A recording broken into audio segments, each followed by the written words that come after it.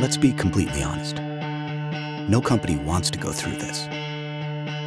But we're not witnessing the end of the American car. We're witnessing the rebirth of the American car. General Motors needs to start over in order to get stronger.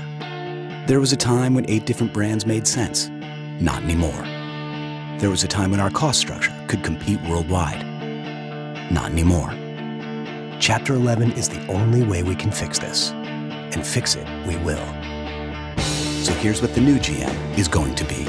Fewer, stronger brands. Fewer, stronger models. Greater efficiencies, better fuel economy, and new technologies. Leaner, greener, faster, smarter. GM is not going out of business. GM is getting down to business. Because right after Chapter 11 comes Chapter 1.